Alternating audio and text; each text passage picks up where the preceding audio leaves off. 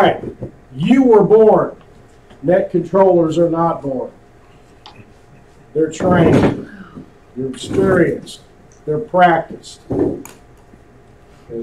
They learn something new every day. Do I make mistakes on that? Yes. And I've been doing it 40 years.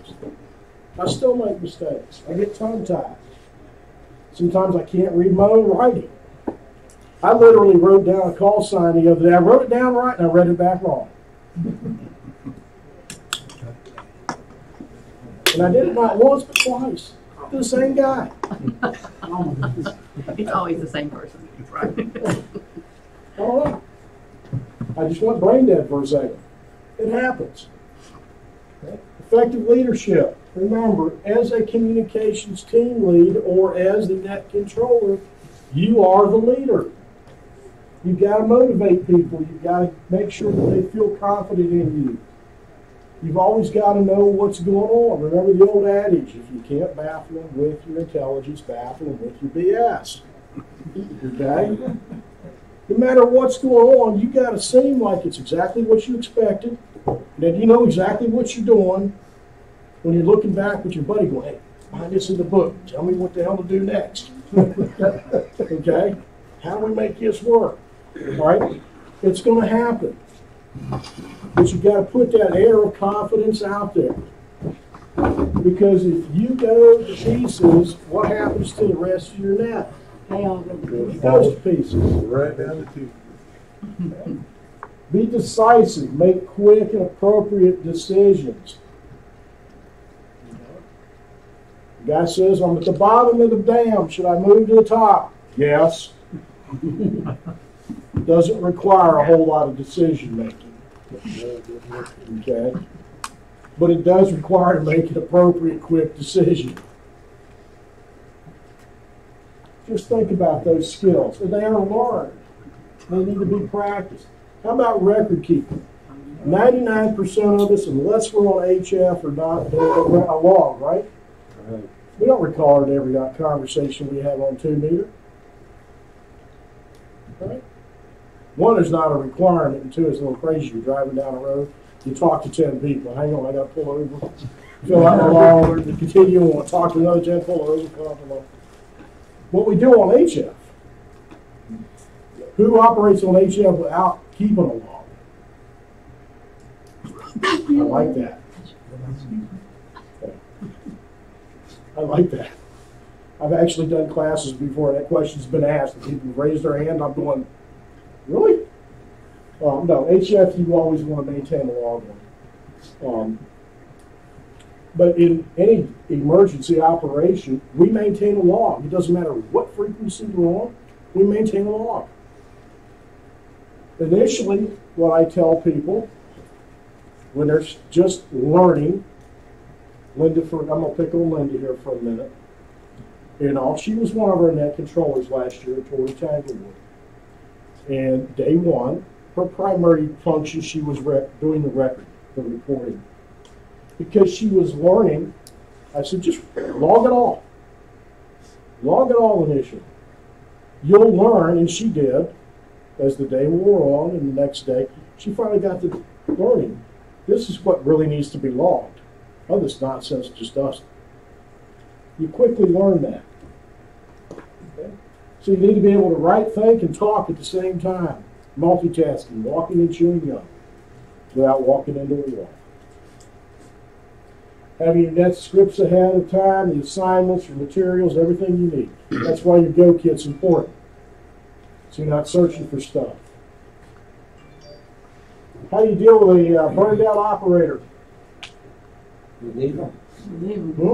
Relieve it. Or her. Send them home.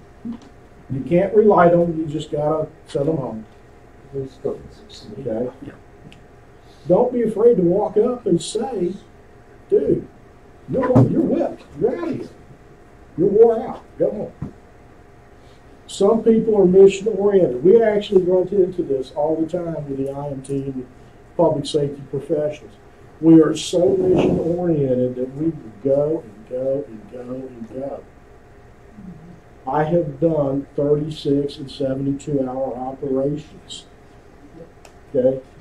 trust me, by the time you're at that point, you don't even know which ends up. You're lucky if you can recognize your name, but your focus is so much on the goals, your adrenaline's up. You're still functioning, and you're functioning in that realm. But if they take you out of that and away from that goal, away from that mission that you're on, you're lost. And you fade out. You're done. Okay? And you will crash. So you want, if a burned out operator, and people can burn out at different times. I might be able to take 12 or 24 hours. Okay? Ken might be able to take 12 minutes. Okay. Sorry, Ken, I didn't try. Okay. But you see what I'm saying? People do it in different, different hit levels at different times. And it depends on a whole lot of things. It can depend on age. It could depend on health. It could depend on family issues. It can depend on any number of stressors that make that a difference. You've got to be aware of it. Can you tell what that is? Hang on. Can you tell what that is over the air? Can you tell when somebody's becoming burned out? Sometimes, yeah. You're gonna hear change in them. You're gonna hear a coherency change. You're gonna probably hear a voice level change. And you don't get into the discussion on the air. You get them on the phone. If you can do it by phone, and you chat with them, and then you send them as quick as you can. I had a field tech who'd been working 12 hours. He's diabetic. Could not get him to go eat. Whoa. This was one of the guys I worked with in video conferencing. Customer finally ended up went and got food and brought it back. Eat. Yep. Stop. You must. Yep. There are people who just forget to eat. All right. How about delegation? Anybody ever walk in and have somebody that's a manager or is the person in charge and you're sitting over there doing this and they're running around, put this in the wall, and do this, and this. They're doing all these things and everybody else is just sitting there. You ever had somebody who was like that, was a manager or whatever? Yes. Yeah. They don't Crazy. They don't. They burn out quickly. Delegation. Trust me. It's going to be delegated. Because my goal as the manager is to sit back and do this and watch everybody work and go, yeah, okay, it's working good. Troubleshoot. Okay? Yeah, I'm monitoring. Yeah. I'm making sure it's all running smooth. Yeah. Eyes are like this. I'm monitoring. I'm contemplating the mission statement. Okay? We want to make sure that we delegate. Don't take it all on you, especially if you become a communication team lead. You've got to delegate. Because you have to, as the team leader, as the net controller, as the person in charge, you have to maintain a situational awareness. You have to know what's going on around you. If you do not have that situational awareness, you're going to lose focus. The net's going to suffer. And Delegate. for record keeping, is the net control station the only one that keeps logs, or are the field operators expected to keep logs also? Every station keep a log for themselves. And the other question is there any update on the state's new law regarding communications while driving? The hands-free law. I knew that was going to come up today. There were some discussions at the EOC with a couple of folks that were there, including a 5-minute discussion that was had with the governor. He claims to understand the situation and said that the appropriate action would be taken. What that means, I don't know. You know how politicians are. That's called being committal. That's called being committal while being non-committal. It was a definite maybe. Public safety officers and public, Law enforcement, EMS, fire are exempt. they're all exempt. But under a condition where there's an emergency, that exempts anyone who's operating in that emergency capacity? No. as the law is currently written, it restricts us. Write your representative and senator for the state, tell them to make sure we are excluded. Every state that has instituted a hands-free law has had to go back, except for one. Every one of them's had to go back after the fact and amend the law to exclude amateur radio. And the reading, I was, from your announcement from the last meeting here, Mondays ago, I went on the website and looked for the bill, and as I read it, it excluded ham radio operators only for emergency communications while driving. I haven't seen that specific yet, that it's been changed. Well, it was, I haven't looked at the website again, but it did say for emergency communications. Was that somebody's interpretation, No, or was that in the actual document? It was in the document, but that's still not good enough for what we would want. We want to do just emergency. Because the way it was read on the floor, there was no exclusion for amateur radio. And we need to have that exclusion. Because we could be, you may not be actually involved in the actual emergency or disaster, but you're en route. I still need to talk to you. Okay? Because you're not officially logged into the system, you're not officially signed in, meaning you haven't walked up to our resource group and you haven't signed in. You don't have a little card sitting over here going, this is John Doe with amateur radio. He's signed in so we can track you. You're not officially there until you're officially there. And the exemption would cover drills. Right. Or Doesn't cover exercises. The exact quote is an amateur radio operator responding to an emergency situation. So that means you're responding. I'm reading the exact quote right now. An amateur radio operator responding to an emergency situation. So that basically means the emergency is right here, so I'm trying to call for help. Yeah, it's poorly worded. That's why they've got to amend the wording. All right. Let's see. Remember incident command. We work within the incident command. Where do we fall in incident command? Communications. Incident commander's up here. Where are we? We're there in the loop. We're in charge of it. Okay. The only thing we're in charge of is ourselves. Like I said, book learning will not make you a competent NCS. You can read the SOP all day long. You can memorize that sucker. Doesn't mean you're going to be able to do it. Practice. It has to come naturally. You can't be looking in the book going, okay, how do I do a tactical map? Okay. How do I do this? How do I do that? That's not the time. Weekly training nets, classrooms, tabletop exercises, and regularly scheduled training nets. We're going to have all those things. We ran a communications exercise earlier this year. Only a few people played. We did a 213 message drill. And it was very simple. I put a message out to everybody on the net. Asked them 3 questions.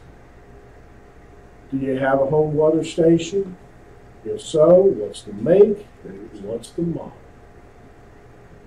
Send your response, the next net, to the station that checks in before you. Pretty simple, right? You know how many 213 responses I have back that made the full circle? 3. 1, 2. There were 23 people that checked in that night. I have 2 sitting at my desk that made the response all the way around. Got passed back to me. That's pretty pathetic, folks. If you don't practice these things, and then I get people going, well, I want more exercises where I can send messages. I just gave you one. and you didn't send a message. Well, I wasn't sending a message to you. It'll get to me. The idea was everybody got an idea to copy. I sent it to everybody, so everybody copies. Now you get to transmit it to the next station. You get practice transmitting, they get practice receiving, and they may not have been on that previous net. So they get practice receiving and practice sending. Everybody gets practice. That's what it was for. So we want to do that. Can we come in here and run tabletop exercises and set up a couple of net control stations and just sit around the table and somebody's net control and we pass traffic? Yes. Sure. We don't have to do it on the air. We can sit here in the classroom and do it. That would be great. We can run an actual drill. Okay, I can put one group in here and one group in the other room and a group upstairs. We can probably simplex throughout the building. Yeah, possible.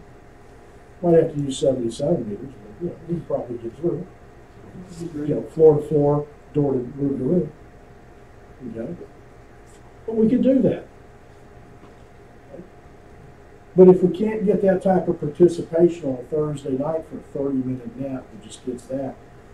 You know, I'm really happy that all of you showed up today on a holiday weekend. It's getting the training. It's getting that commitment to be yourself to get here. Because every one of you could be called to be net control. Am I always going to be available? No. No. I'm deployable anywhere in the state of North Carolina.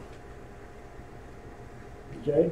Back before Hurricane Florence arrived, I sat, starting that Monday, I was downtown twice a day for a briefing and planning session. Wednesday, I pulled in Stacy, because she was available, and I pulled in Nick Gabitas at 8 or NG8M and all, and because they were both available. We put them through 1 hour just-in-time training on WebEOC. Just enough to know how to get into it, where to go, to read the messages, and they were told, do not enter a damn thing in it, though. But this is where you can see the information. Write it on a sheet of paper, I'll enter it. Okay? And the reason I did that was that Tuesday morning, prior to the Wednesday, State EOC called me. They wanted me to deploy to Newburgh. Of course, I turned around and looked at August Verdon, who's the emergency manager, and said, August, can I go? He goes, no. Can't go, State, sorry. They called me up that afternoon. I'd like you to go to Wilmington. August, can I go? No, can't go. Okay, because he was not releasing any of his team members until we knew exactly what Florence was going to do. Reality is, I'm not necessarily going to be here, so somebody's got to pick up the slack. That's what Jim's for. That's what Stacy's for. That's what Nick's coming up. That's why we've got the communications team lead position, so you can pick that up and run with the ball.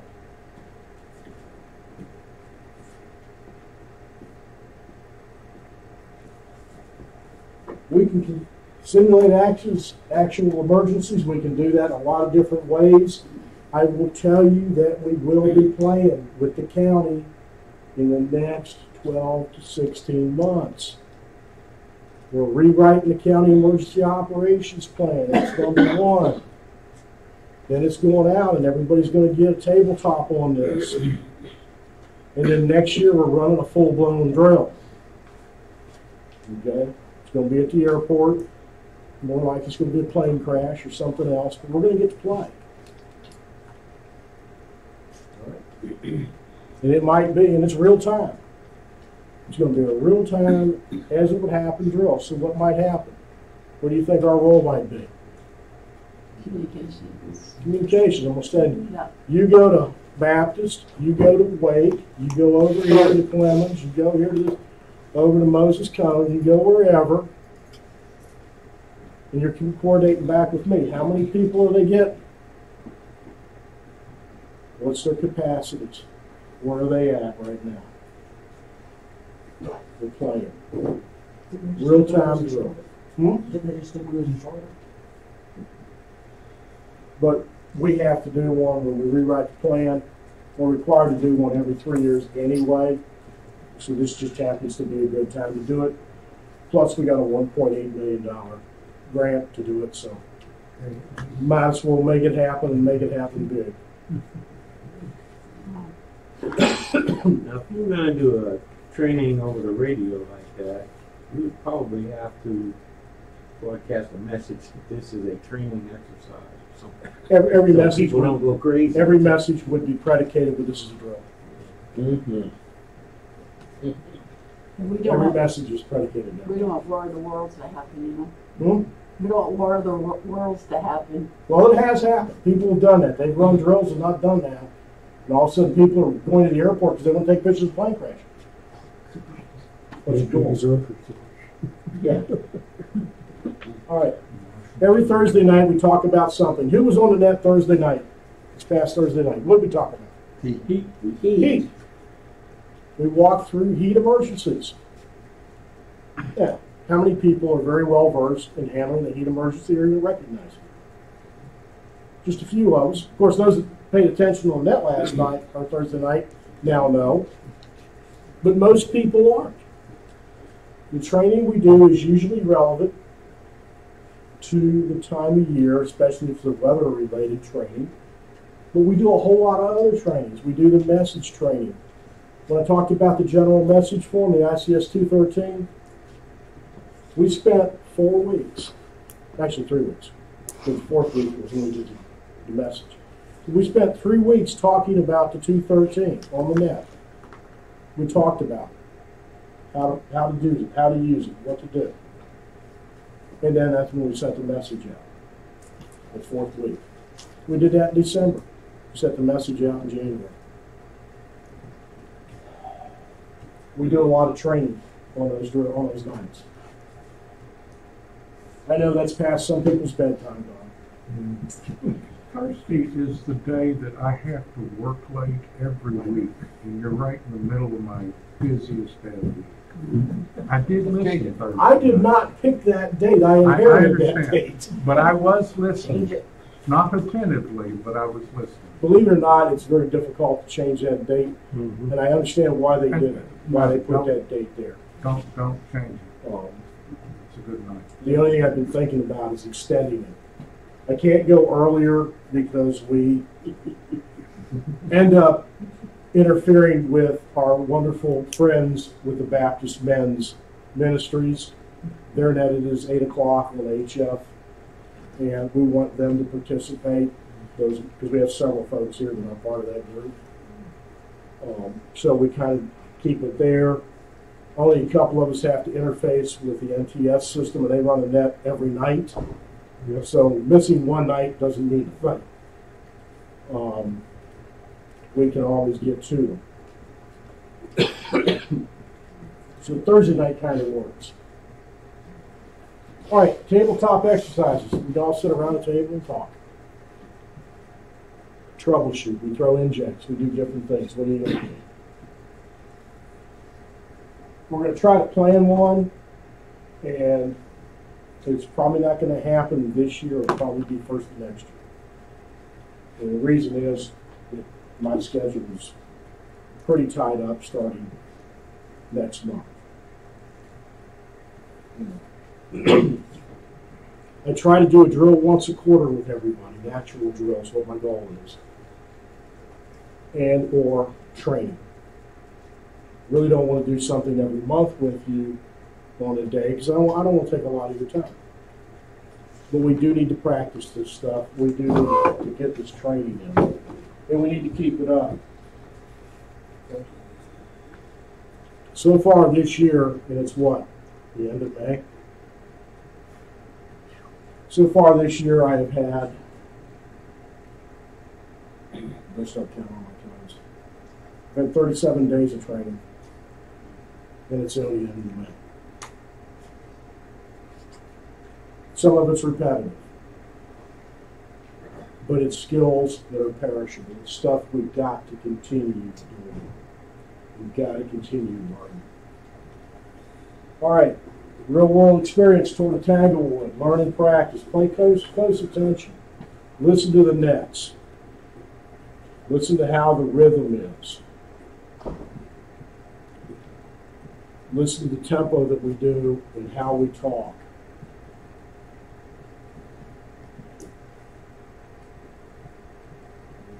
Like I said, emergencies are not times to start learning. Okay. Now, if there's no other option, there's what's called just-in-time training. Okay? And that's going to be just enough to get you by. Here's this Viper radio. You turn it on this way. This is the channel selection. You push here to talk. Here, your call sign's 1210. Okay? You just got just-in-time training on how to work a handheld radio. And that's about how it's going to happen. It's going to be real quick. Oh, do you have any questions? As soon as you go, you're good. Thank you. No. We'll answer the questions. But it's literally, you're going to be on the fly in some of that. So having a poorly or inexperienced NCS will do a lot of harm. I can't stress training enough. Whoops. Not even sure what that was. That was that update thing. Was it updated? Yeah. Yeah. All right. Pre-check-in checklist. Do we have a checklist for everything we do? We should. I don't really have one developed for the NCS because it's up to you. It depends on where you're at. If you're at the EOC, it's one thing. If you're doing it from here, it's another. If you're doing it from a remote location, it might be something different. But there are some key things that come into play. The right forms. We do have that listed out. You know, so you ask the questions, can you hear everybody? I look at Mark and I go, Mark, I want you to run the net. You're on simplex, you're on 146.520. Can he hear everybody in the county? Probably not. I doubt that I could, and I got a tower 50 feet in the air. Okay. I might. Probably not. Okay? Do you have the right or the best performing antenna for the conditions? I'm going to run net control off that handheld. Is that probably the best antenna to use? No. No. But if I hook that onto some coax, it's hooked onto a J-pole that's up in a tree, have I just increased my capabilities? Be that much better. Okay? Normally, right now, our plans call for our net control to be either at an EOC or a forward command post. And the only time we'll be at the command post will be if the actual operation is going from the command post. Our alternate EOC is here. If we can't man this, then I may pick a station somewhere that's reasonable.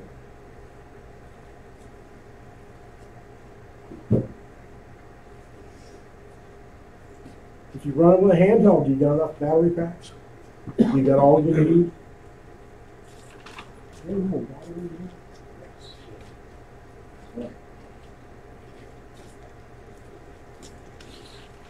Last thing you want to do if you're operating as a net controller is run out of battery power. Using a headset with a noise canceling microphone or just a noise canceling microphone. If I'm using the standard dynamic microphones that a lot of these radios have, and I'm here and we've got all this, we got people talking, all the noise going on, let's get it over my radio. All the background. All the background noise. Noise canceling mic will do what? Knocks all that out. Think about doing that. Do you have enough pens and pencils and paper? Okay. If I walk in, I go, okay, I'm ready for net control. I got one pen for 4 sheets of paper. I'm good. Think that's going to last 12 hours? No. This will probably be done in about 20 minutes. Okay. Make sure you got paper and pens. What invariably is going to happen when you set your pen down? You'll come up MIA real quick. Okay. I've had people in the EOC, I've taken my pen, I've slipped it in my side pocket.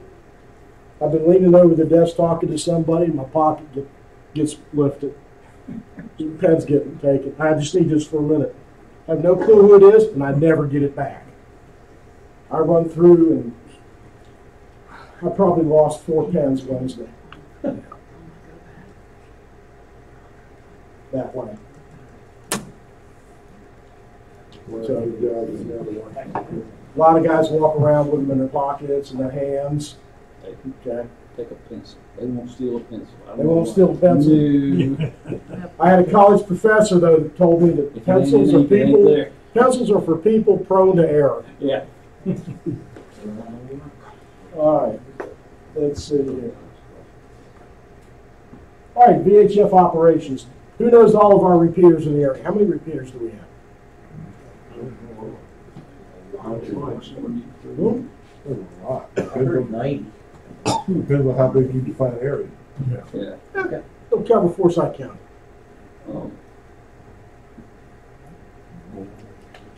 I'll make it easy.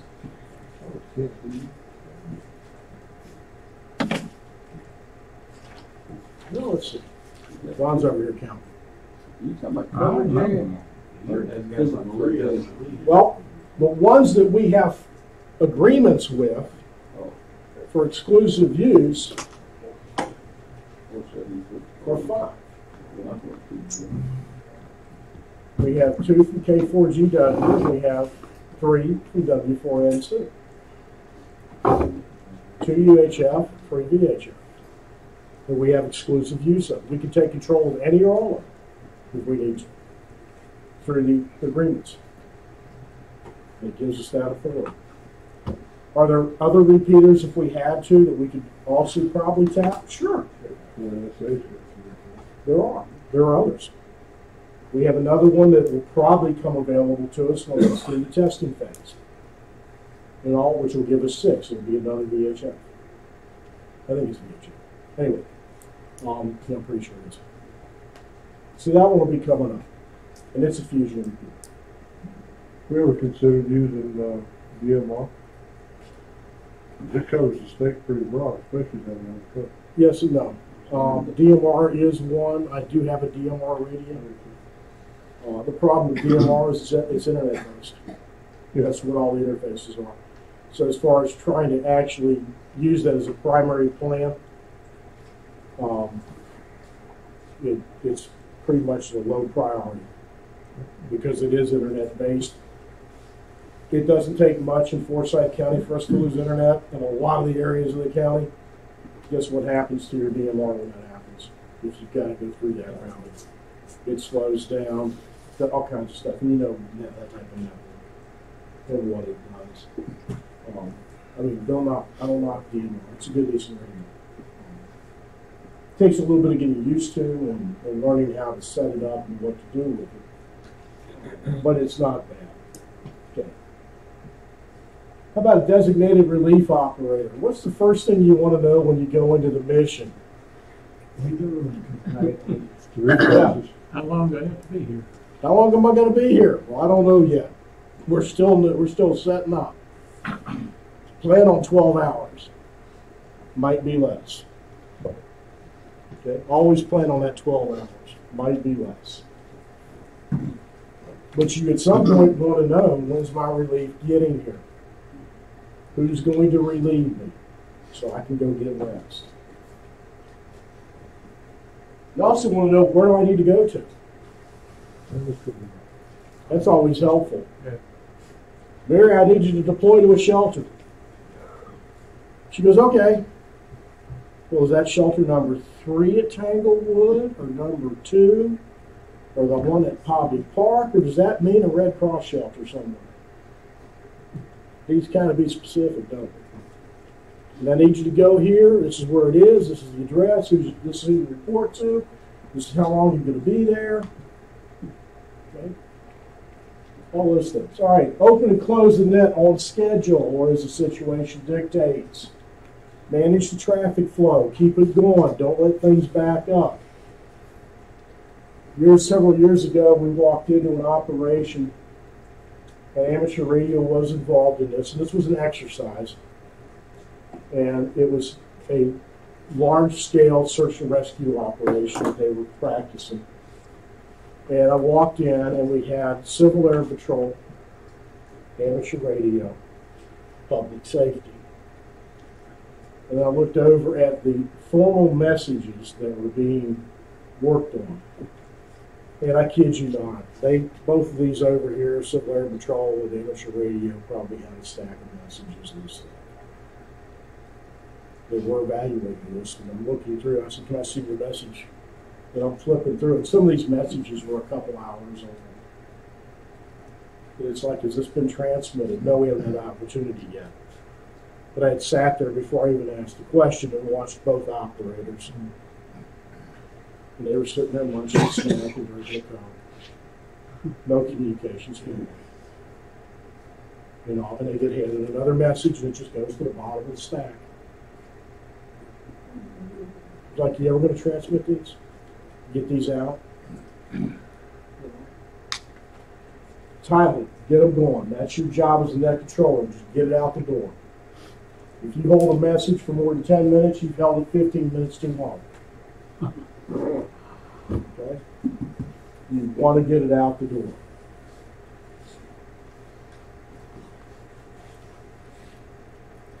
Standard script. We have one for pretty much everything. There's not too much that we have to ad-lib. Stick to the script. It'll keep you on schedule. It'll keep things going good. Some of our scripts, when we're operating a long period operational net, they're different from what you hear on Thursday night. They're a lot shorter. And about every 30 minutes, you have something you have to say, unless you're in the middle of traffic. And it's pretty simple. This is WS4FC, operating emergency operations at Forsyth County, North Carolina. All stations, this is a directed net. You should contact net control. WS4FC out. It comes out about every 15, 30 minutes. What do you do that for? Keep the airways open and Keeps people informed. It's a directed net. Somebody might be monitoring and also they realize something's going on. That's two things. One, let's know the frequency's controlled. Two, hey, I want to play. I got time. I want to help out. You just gained another volunteer. Right? It's a good way of recruiting. All right. Also, make sure you thank people. Like I said, when you're checking in, Jim checks in. This is KB4SJ. You know, he gives me all this good stuff. And I don't go, thank you very much. We're pleased to recognize you, etc. But at the end, what do I say? Hey, thanks, guys, for participating. Thanks for checking in. That's when we do it, not at the beginning. We don't take up that time on that. Message preferences. We're going to go through the precedents again real quick. It keeps things on track. It keeps information overload from occurring. It keeps you in a better frame of operations. Which one's more important? The bedpans for the shelter or the ambulance is needed for the train wreck? All depends on how bad you need that bedpan, I guess. Right? Depends on where you are. Depends on where you are and who you are. Okay? I will suggest to you that this is probably the more pressing need because this deals with life safety. This deals with life comfort and lack of embarrassment. Okay? Nobody's going to die from a lack of a bedpan. They're going to die from that lack of an EMS team at that train wreck. So again, it's prioritizing. It's looking at these things realistically. Emergency. Immediate protection, life or property. Somebody's going to die. operational immediate. If we don't handle this soon, somebody could die. We got to handle this now, or this could happen. Priority. We need to handle this as quick as we can. Health and welfare, condition of people. Okay? Mary Jane's okay. She's in this shelter. She'll talk to you next week. Routine. Unrelated to any emergency, I like this. Birthday greetings, and activity reports, all that stuff. That's routine. This is where your shelter request, your bedpans, all that stuff goes. Okay.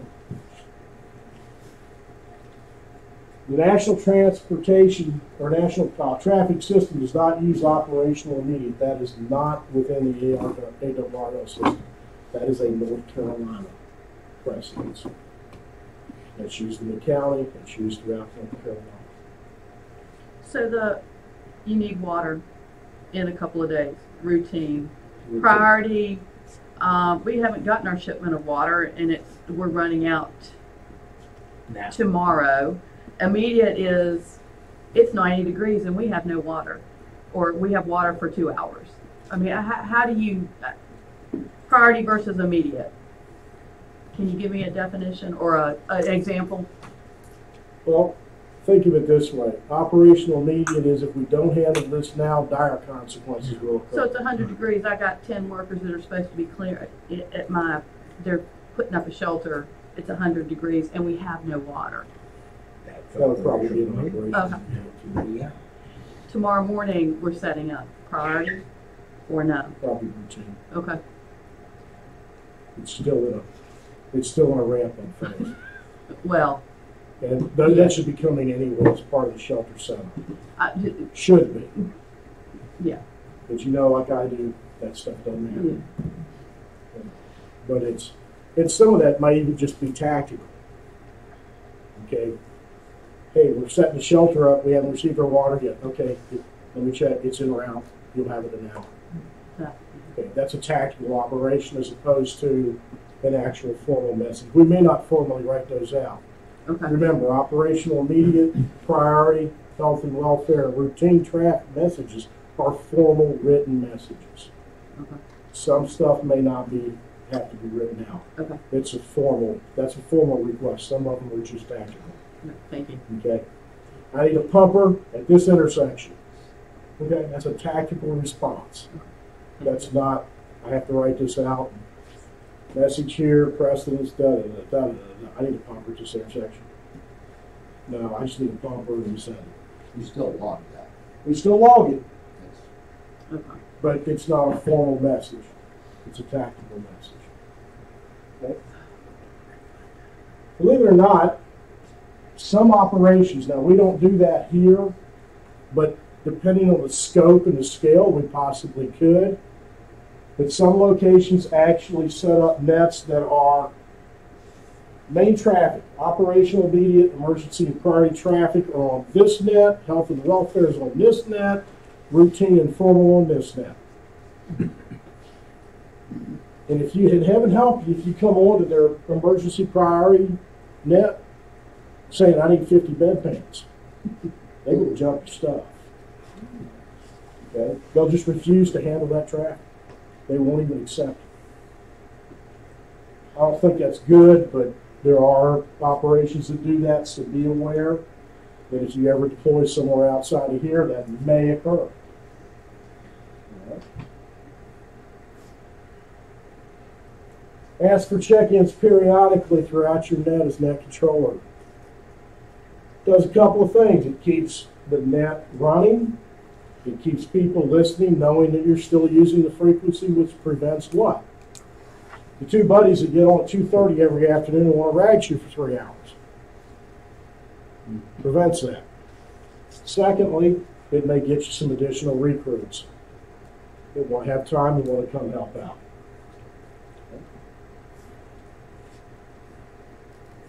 Always ask, and you'll see this in our scripts, check-ins with traffic or messages. When we're in emergency operations, that's the first person we're going to ask for. Any stations holding traffic for the net, over. Where's check-in? Then after that, it's going to go as it would normally go. You know, which is how, by call sign, by the first letter of the suffix of your call sign. And we do that because if I say, anybody want to check in? Every one of you is going to key the mic at the same time. Okay? And all we're going to hear is. So, I'm kind of left with a question in my mind here. All right. So, we have the comm lead, and we have 2 operators, and the traffic had to do with when is water going to get to my station. Mm-hmm.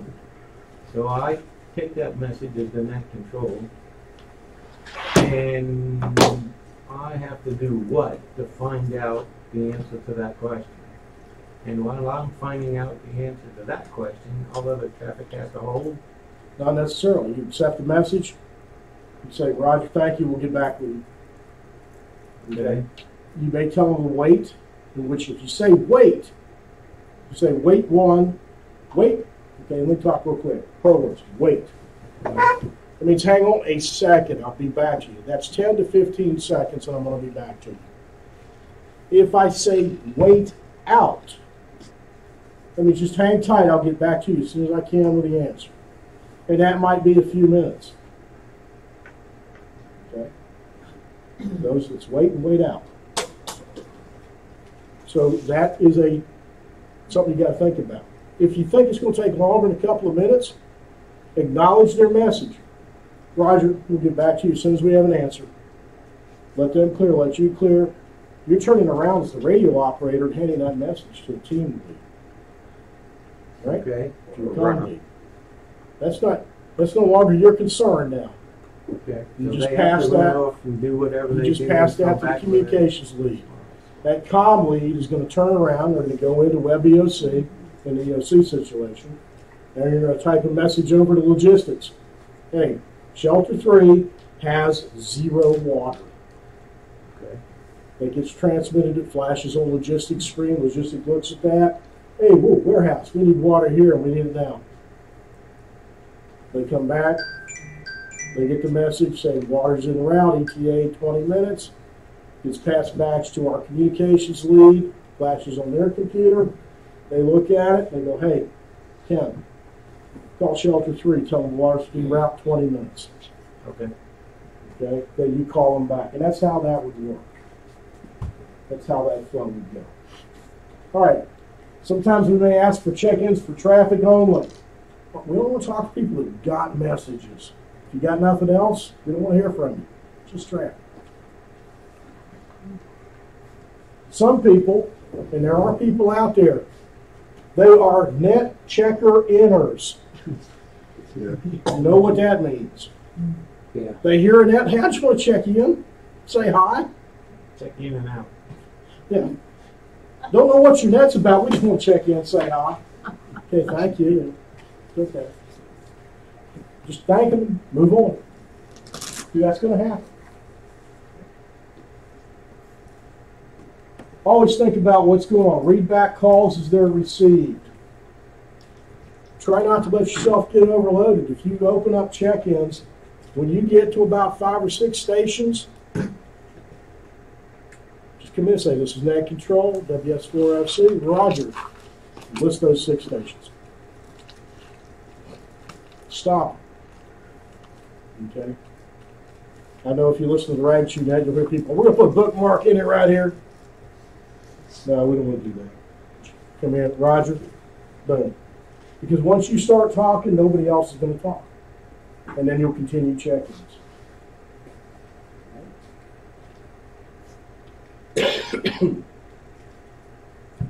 If you don't understand the station's call sign,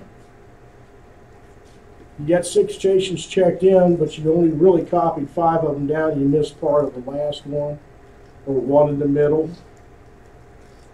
Read off the ones you got complete. And then call for check-ins again. They don't hear their call sign being repeated, they're going to check back in. Pretty simple. If you're on HF, it's a little different because HF gets kind of weird. You can miss call signs easy. You might get part of it and they die out. And they may not even realize that they weren't acknowledged. So usually on HF, what we do is as soon as they try to check in, the net controller will immediately come back. Unknown station. Say your call sign 3 times. And they'll repeat their call sign phonetically 3 times. That usually gives the net control enough to get it. Don't usually have to do that on 2 meters or 70 centimeter, especially on repeater, but you could on 7 ones. Okay. Listen, check in. Pair up your stations. Be concise. Take breaks. Control the tone of your voice and identify yourself legally. Remember, we still got to do it. 10 minutes after every transmission. A lot of people go every transmission, so I'm talking, and I finish up. I have to say, well, hey, it's a beautiful day out there. What do you think, W1HRC? He comes back and says, yeah, it's a pretty blue day. I go, yeah, how's the family doing, W1HRC? Some people actually think you got to do it that way. We've talked to a couple of people like that drive you crazy. But anyway, make sure you follow the rules. Do what? So if you're net control, you're calling the areas. You go through and you do all of the check-ins and stuff. And you turn it over to the DC who's going to do the training. Should you,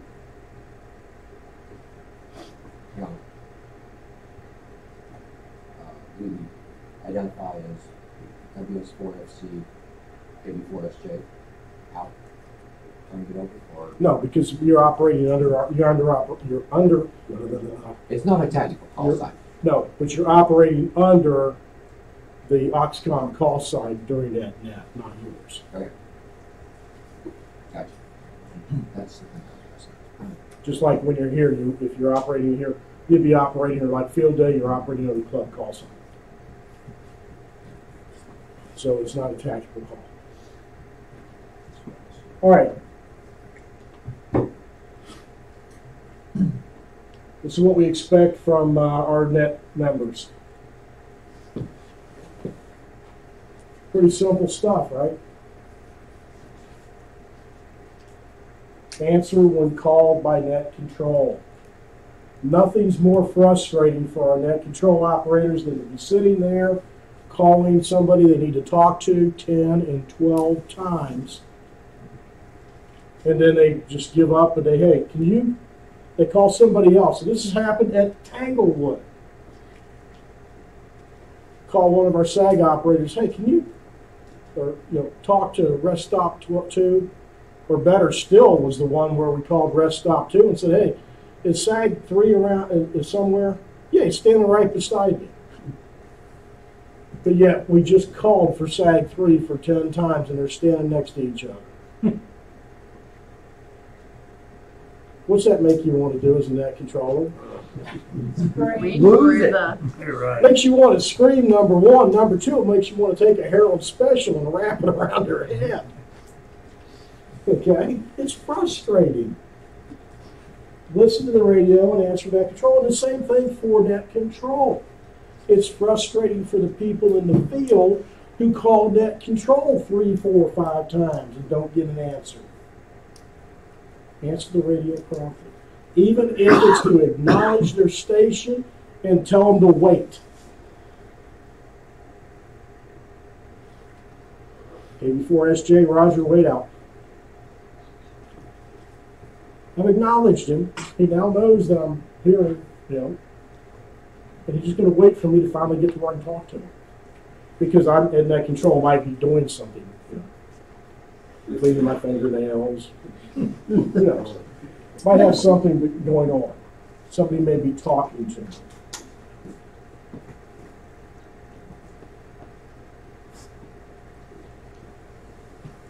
keep in mind you're working with volunteers. Everybody out there is a volunteer. You're a volunteer, they're a volunteer, everybody's a volunteer.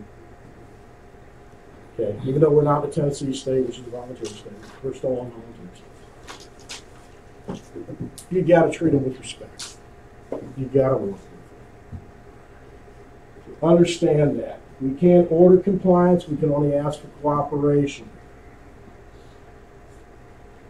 I do have the authority, my staff has the authority to not demand compliance, but we do have a way of getting compliance, and that is asking you to go to the door. Because you become a detriment to the operation. We can fire you. That's the only way we can get compliance.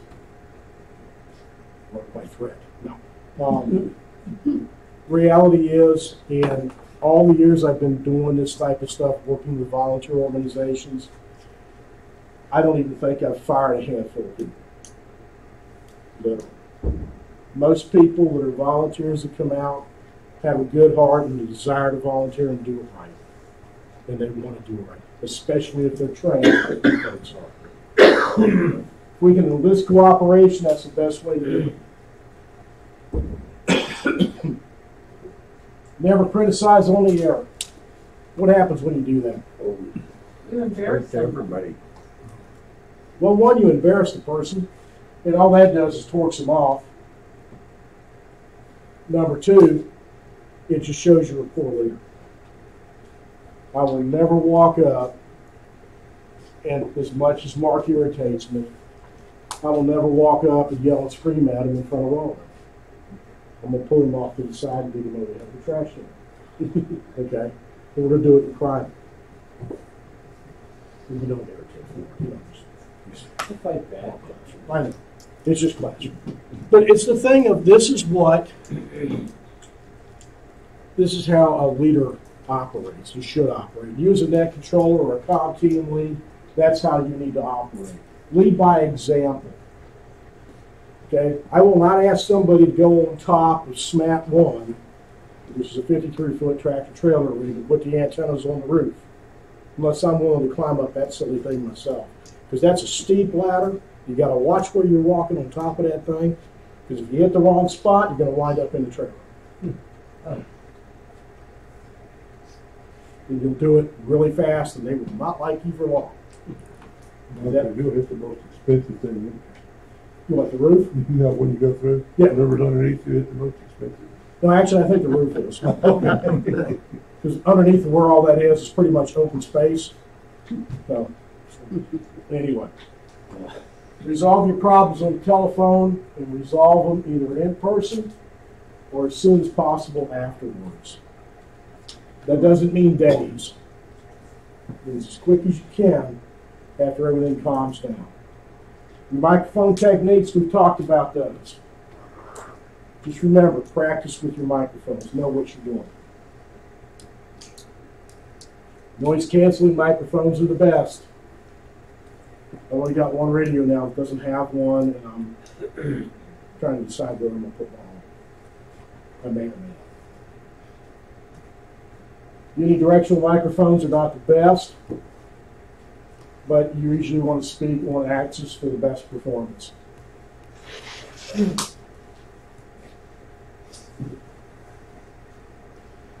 Omnidirectional, just what it says, it's going to pick up everything around it. It'll pick up everything in the world. You're going to pick up that kid if you're out at a rest stop. They're going to pick up that kid on the other side of the parking lot. He's yelling and screaming. All right, how about this?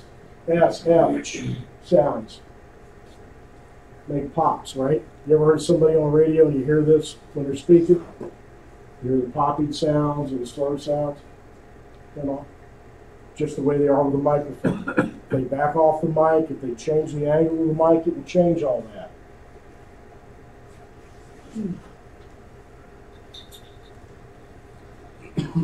Speaking across the mic, we talked about it. A phone screen sometimes will knock some of that down, especially wind noise. You know, you can make phone screens for your little handheld microphones that they have that go up here. Some of those I've actually had to put a foam slip over them, and it knocks that wind noise that goes across the windows. Mic gain, compression.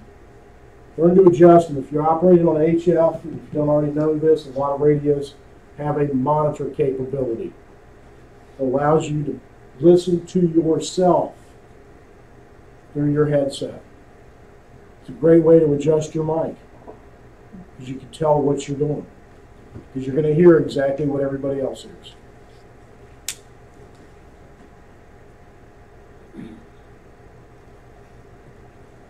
All right. Remember, speech compression, use it with single sideband, not if you're on FM voice. Tends to screw things up a little bit. OV deviation, yeah. On, I don't remember which repeater specifically, but the 725 star functionality with the codes, so you can have the repeater pair it back, which you had said. I've used that a few times and it's very helpful. 470. 470. Anybody done that? Is that me? Yeah. Very good, very helpful. It's a code you can punch into the repeater. It's star 725. And you have to punch it in, quickly key the mic. Okay? When it says start test now, it means Right now. Right now. When you press that in, it's going to come back and say that. And you have to key the mic right then. And it says now, key the mic. I have 725 star. It might be 725 star. Yeah. But it's going to come back and it will say, start recording now. When it says now, key the mic. Because if you go, you got to do it again.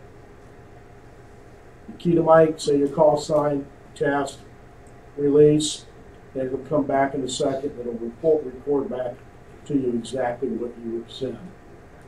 And it is a good test. All right, think about this.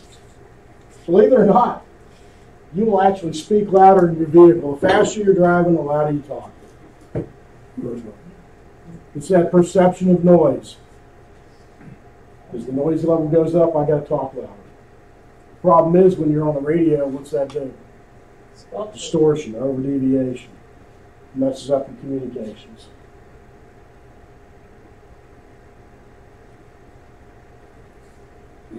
We already talked about the monitor thing. Find the technique that works for your radio, whatever works best for it, and stick with it.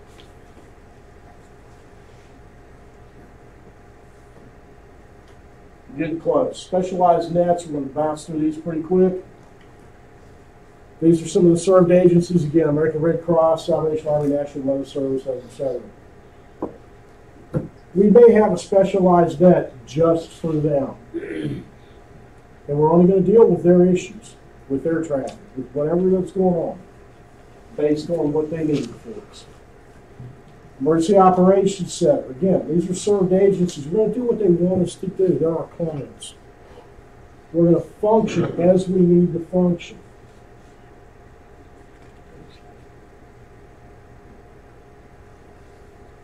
We use any number of things, simplex, repeaters.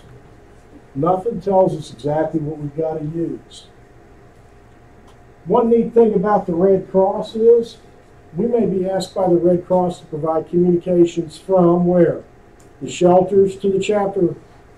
Where's the chapter headquarters? Right here. But then this chapter might have to speak to the next chapter. And we might have to worry about communications between chapters as well. Okay? So what are we setting up when we start doing this? A network. A communications network. The same thing can occur with EOCs. Okay? Remember, our traffic's not necessarily secure. So if it's sensitive information, it's got to stay on secure circuits. What we say can and will be used against us by every media outlet out there.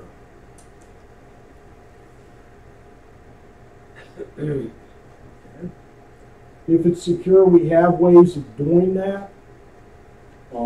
Amateur radio, by and large, is not necessarily secure.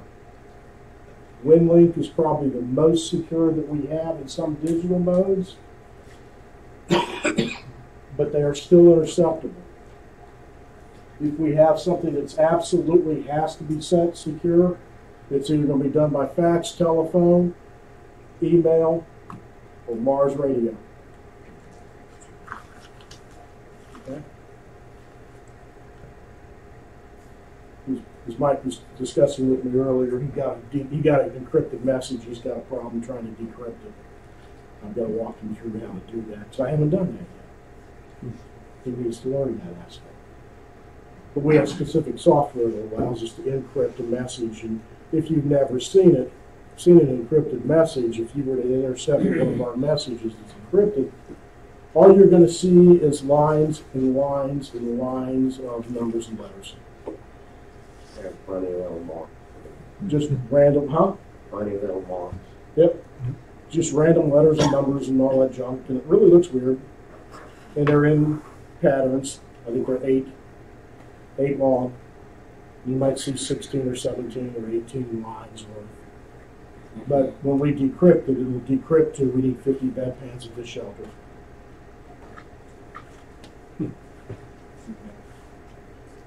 National Traffic System uses the ARRL form. Everything we do here in the state is on the ICS 213. And that includes health and welfare unless it's interfacing with the National Traffic System. Anything that interfaces with them goes on an ARRL form. Everything else is on 213. Pretty simple. The reason I said it's pretty simple because some people get that confused. They want to use just one form. All right? Become accustomed to working these forms. We serve at the pleasure of our groups. Point of distribution, what's that mean? Simple. It's where stuff is distributed. Okay? It could even be where people come to get a mass inoculation in a pandemic. And we may put you there to communicate. Why? Because we need to know how many shots have you given, how many shots do you got left. Not meaning how many people are standing in line, but what's your stock? How many are left? We've given out 20,000, we've got 3,000 left. Okay, well, we're still sending about 9,000 more people to them, so we got to get you at least 6,000 more shots. Right? That's how we know. I know we're working on, we're trying to get there. We're getting close. We never work alone. We always have additional support. Everybody's got a lot of things working. Believe it or not, Red Cross has amateurs within their system. Saturn has amateurs within their system that work strictly for them. Our friends with Baptist Men's, they have their own amateur communications group. Okay? And we could be asked, it's theoretically possible. We could be in a major disaster right here in Forsyth County or in the region, and we have all three of these coming in. How are we going to interface with them?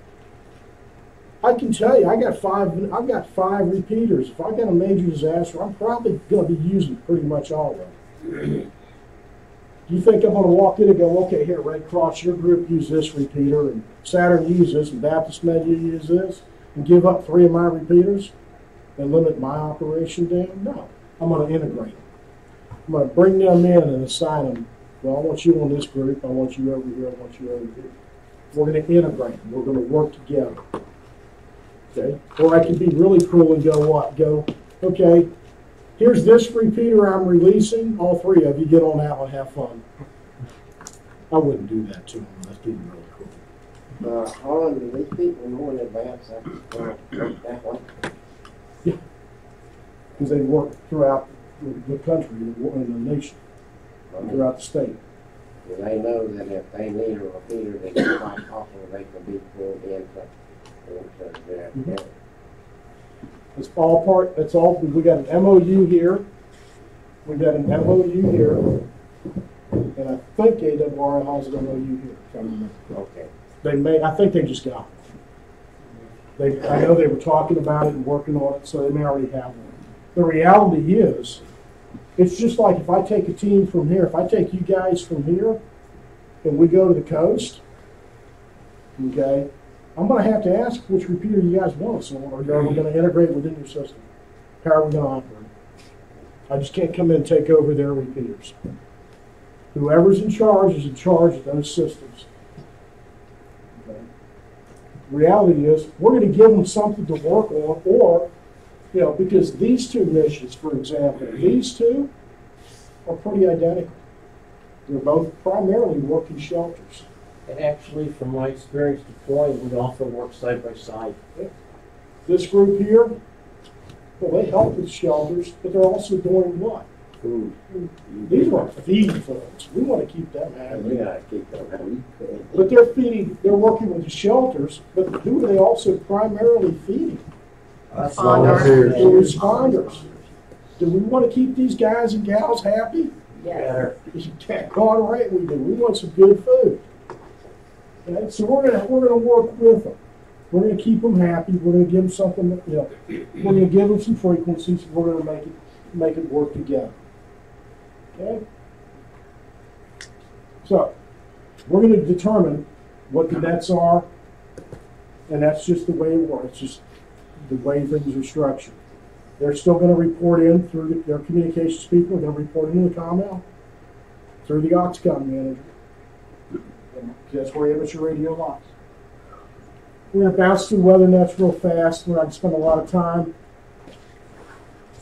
147.255 is, according to the Skywarn website, that's their primary. I think that repeater is still down. I think right now they're running everything on the 2.5 repeater. 255 was relocated, and it's at a low height, so it's hard to hit. Yeah. So they're primarily, last time I heard them when we had the last bout of severe weather, they were on 250. So those are their primary for the Piedmont area Skywarn. Or what's it called? Triad area Skywarn. Forsyth County WeatherNet, we operate very similar to the Skywarn system. Do the same thing, but we do it for Forsyth County. We also include Davie and Davidson County and Yadkin County, along with Stokes. And why do we include especially Davie and Yadkin County? Where does our weather come from? Those sites. They happen to be in two different geographical areas for the National Weather Service. One's Blackbird's, one's out of South Carolina. So for us, we're the first group of the Raleigh weather area that gets hit with the weather. Us including them in our weather net gives us what? Heads up. A pretty good heads up and idea of what's coming our way. Okay. That gives Raleigh a little more early warning. So it puts us good. Would you back up one more thing? I can always back up, doesn't mean I want to. Cutting into my time, I got a girl that's got to go to a wedding, and I got a girlfriend coming in. I'm just messing with you. We can stay as long as we need, but I know that Mary needs to rock here shortly. And I want to we're almost done. If you want to go to Tanglewood today, you better go right now. All right, are we going to be like? Oh, you got it, yeah, we're good. All right. Okay. Remember, you know what to report. You went through the training. I'm not going to belabor all this. Send in what they want. If you got the handout, that's what they gave it for us. I'll make sure we have that. There are some pocket cards you can get as well that have that same information. Okay? Certainly, if you see a tornado, funnel cloud, wall cloud, doesn't matter. Tell somebody.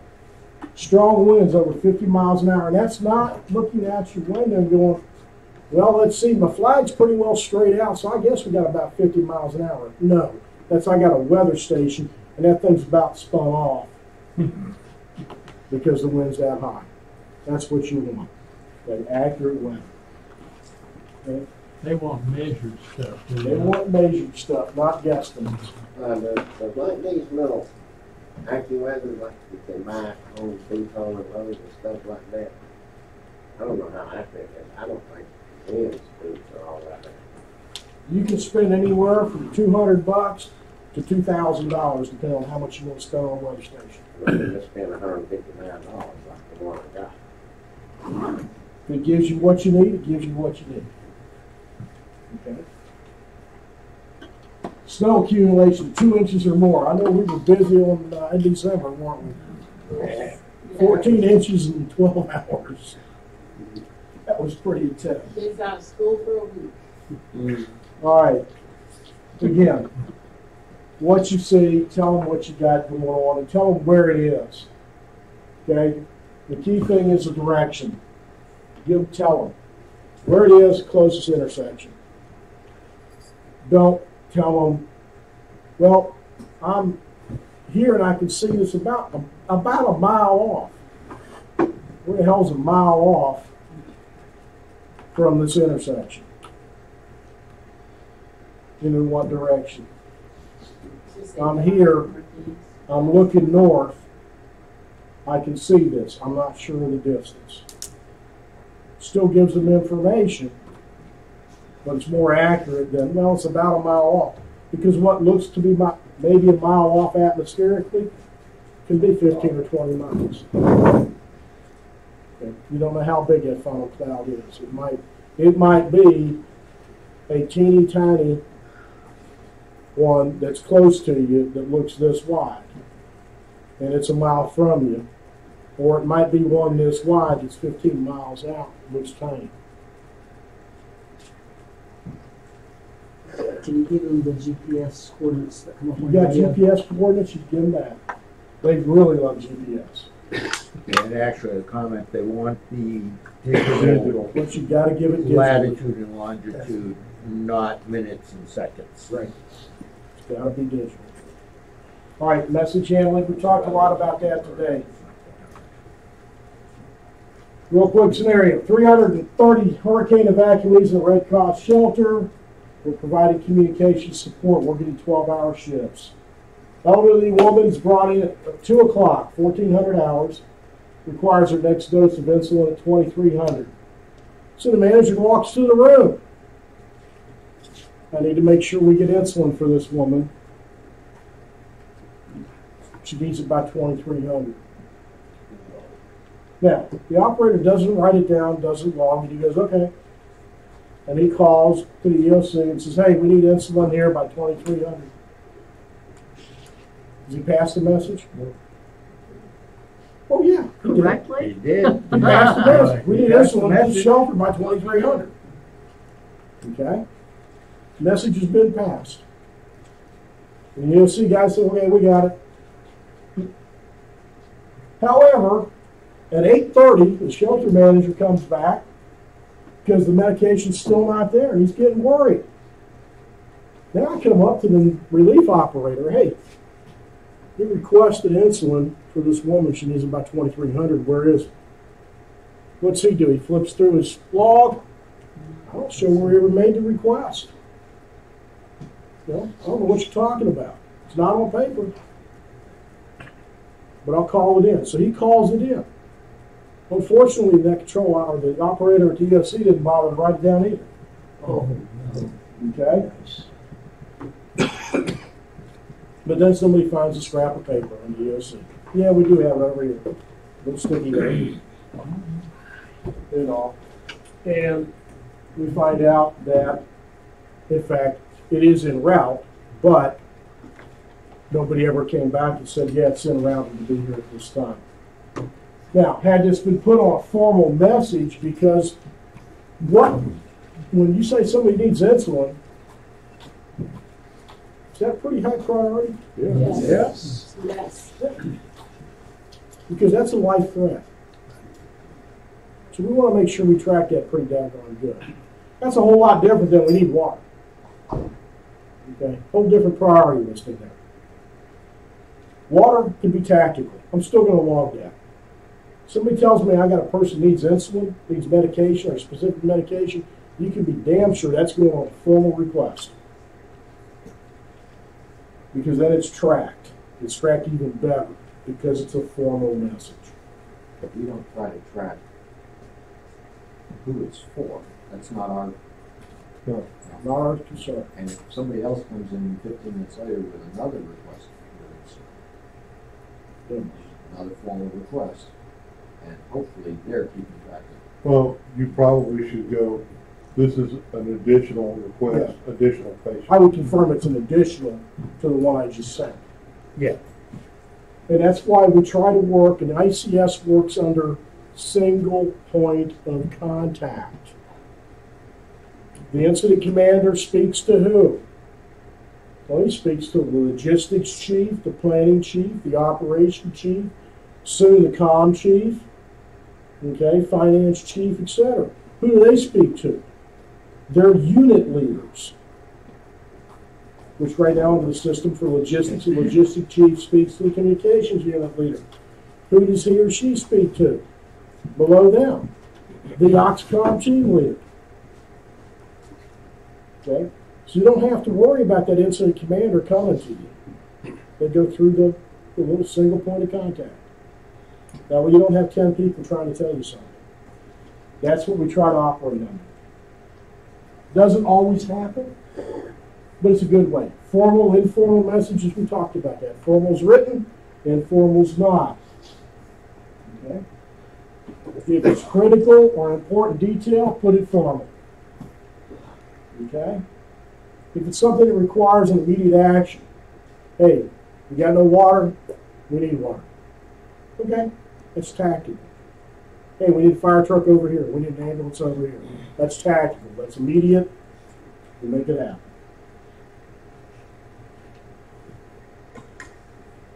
We just talked about this. Remember, an emergency is what? An informal oral message. I need an ambulance here now. Here you go. It's taken care of. Written messages. I need the 50 bedpans. Speed and accuracy. We need to worry about those. We have the two systems that we use. That's what the radiogram looks like if you've never seen one. One reason we don't use that in the incident command system is one, because they're not familiar with that form. Other agencies are. They don't use it. But two, it becomes restrictive. This is the message point. You got 25 words, that's it. That's all you got. Well, there's also shortcuts in this that you don't have in that's yes, right? So there are certain phrases I can use a 3-letter code. Right, but the agency does not know those or have that information. Makes sense, right. Okay, and they may have more than this that has those phrases, because some of those phrases are pretty limited. Happy birthday, congratulations on your certificate, whatever. Okay, so that gives you what we would do with the national traffic system. Those messages and those shortcuts are primarily geared towards health and welfare. And that's why that's perfect for that. We interface with it for a health and welfare message going over the national traffic system. We use that, it goes, we get the response the same way. We can encode and decode those with a little ARRL 61 or ARRL 61. Okay, believe it or not, they're two different meanings. You can look them up. There's your 213 form and what it looks like. We got a whole lot more space to write, plus we're able to track the reply, and we get a signature. We get that person's signature that's originating the message. If you're the originator, you sign it. But if the agency's the originator, somebody from them is going to sign that document, and you're going to have it. Who approves it? Hmm? Who approves it? Usually the message will be approved by a section chief. Planning operations. Can it be sent without that? In some cases, depending on what it is. If it's like an operational immediate, it can be sent without that. but it's normally going to pass. That message is first going to pass through somebody to get to us. Before we see it, it's going to pass through somebody. ComL, logistics chief, is going to pass down the line. Even the web EOC, before we see it, when they put it in, usually it'll electronically sign it. I think that's the way it's supposed to do it. It's supposed to electronically sign it in the system before it gets to us. So whoever originates it. You and Owen. Unknown. No. Unknown can't. Because if it's in, how this works in the EOC is our team lead will be there with the web EOC up. Mm-hmm. Somebody in planning types out the message. The reason I ask that is, can we originate one of these messages? Yes. We have to get them approved by someone above us. We can originate There are the questions message. about these Yeah. forms. And that's, No, in this case, the approved by would be the originator, okay. So the fellow whoever the com lead is. Okay. or if you're in shelter, you call it opinion and say, Right. I need insulin. Well, that's going to be coming from the shelter manager, and they're going to put it. You're going to have to get that put on and get that approved. Shelter. Okay. You get that approved by them. All right, so at the shelter, you're working with the shelter manager instead of working with the colleague. Right. Because you may be at a shelter by yourself. Yeah, that's. Okay. We're probably not going to put a three-man team in a shelter. Yeah. Forward command post, net control operation, EOC. Everywhere else is probably going to be a one or two person team. Yeah. Quick question. Where you did the test a while back, and you sent a message out to everybody, you copied the message into the top part of the 213. Mm-hmm. All right. When we send the message back, we put the weather station information in the reply. Yeah, they would put information into the reply. Okay, and then when we pass the traffic, do we include the entire message and reply, or just the reply? You would only put back the reply. Okay. But you would reference the header. This would change. Okay? Because the message, this is going to all stations from W1HRC, subject weather station. Here's my question. Now it's coming back from you. So now it's coming to W1HRC from your station. Via Subject weather station. Okay, so that'll change. This doesn't. This is a reply. We are modifying the form. We haven't got it done yet in WebEOC, but they're working on getting that coded for us. We're going to have a block up here in this corner, and it'll be message number. So that we can track them by number. Until that happens, we just stroke it on a piece of paper. When we stroke them out, we write it on a piece of paper in the form, just put the message number in the corner. But WebEOC is already putting that number in. No, not yet. Oh, it's not there. It's not even there yet. We're working on it. They've got to go back through because they're having some other changes made. That's one of the changes we requested was add that in there. Okay. So we can track message numbers.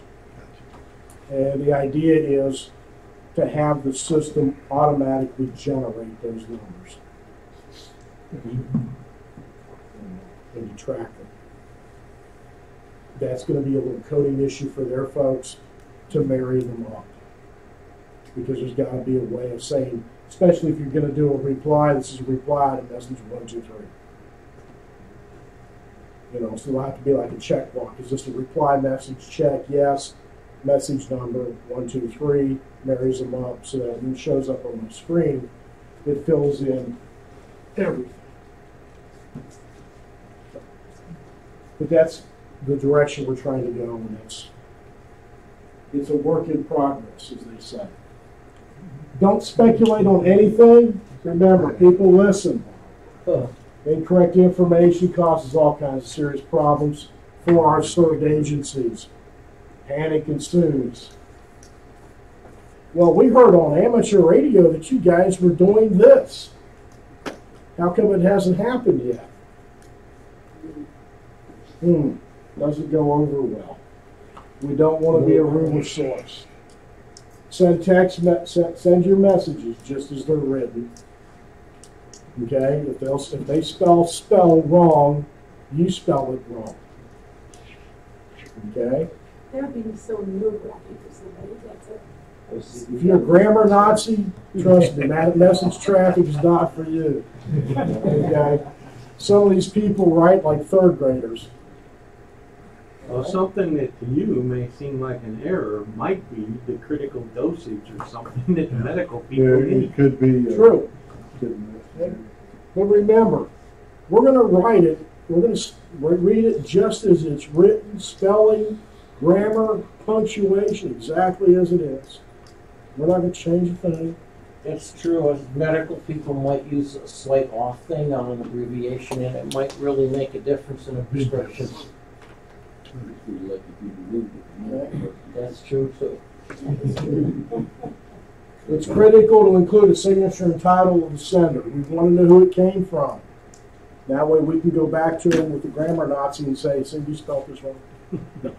It's so we know who's accountable, who made this request, where did this come from. So we know who to respond back to, number one.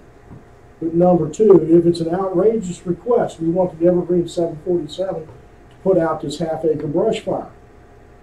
We need to bring it from California over here. Because our firefighters are too lazy to walk around with 5-gallon Indian tanks on their back and put out a half-inch of brush. Okay? We want to know what idiot requested that. That's why it's critical to get that signature and title. Okay? Because things like Medevac helicopters and the Evergreen 747 are pricey. They cost a lot of money. They got to be justified. Log all incoming, outgoing messages. Log who's on duty, who took the message, who sent the message. If all I got is WS4NC and it was sent at 10 o'clock, but I don't have that Gaff was the operator, I don't know who to track down later on and say, did you really send this? Or better still, where's the copy? You said you sent message 1, 2, 3 at this time, but we can't find that message. Where is it?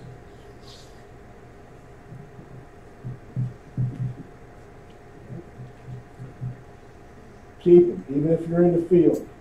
What I do in all operations is I keep a duplicate copy. I will actually sit down and take time afterwards. After my shift, I'll take extra time to take the messages I handled and either copy them on a copy machine, which is usually available, and I copy them so I have a record. The officials stay there, the originals, but I've got a copy of what I did. That way, if somebody comes up and says, "Harlan, we can't find this message," I got a copy right here. Guys.